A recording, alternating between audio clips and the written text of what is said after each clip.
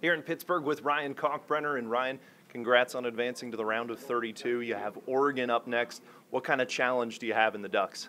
They're a really, really good basketball team, so we've been watching film on them starting last night and through today and walked through some of their stuff during practice today. And, as long as we're locked, I think we were locked in today, but as long as we stay locked in and watch the film and stuff, I think we can be as prepared as you can be for a team you've never seen before. So, they're a really good team, and we'll be ready for them, I think. And a name that I'm sure you've heard a lot over the last 18 hours has been Dante Infale. What do you know about him, and what kind of challenge is he going to be for you down low? Yeah, he's a really good player. He's really, really physical. Like I've been saying, he's really good at making you sort of think he's not in the play and then sort of ducking you in and getting you an easy basket because it gets you to relax for half a second. So I think a big key for me is just staying engaged for all 40 and being ready for him and not letting him catch me off guard. When you look at some of the challenges that you had throughout the Big East, how has that prepared you for anybody that you're going to play here in March?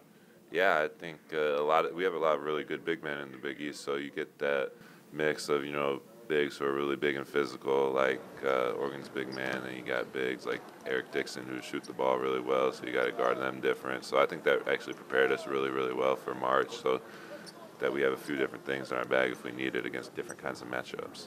And then obviously there's a lot of interest in the Greg McDermott versus Dana Altman matchup, two Creighton greats. I know it means a lot for the fans. Is there intrigue for you guys? I don't really remember the Dana Altman era at Creighton. I know he did a really good job, and there's a lot of respect for him as a coach from a lot of the Creighton fans and the Creighton community. But as a player who doesn't really remember it, you kind of just focused on the game, especially this time of year. You're like, you need to be so locked in that you just kind of focus on the game.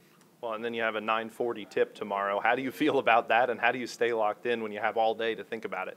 I'm actually more of an evening guy than a morning guy, so I'm not too disappointed about it. I remember in high school, I used to go up to my high school at like 10 o'clock at night to work out. So it's not. I don't think it'll be something that bothers me too much. Definitely throwing a nap at some point in the day, though. All right, Ryan, thank you so much. Good luck tomorrow. Thank you. Appreciate it.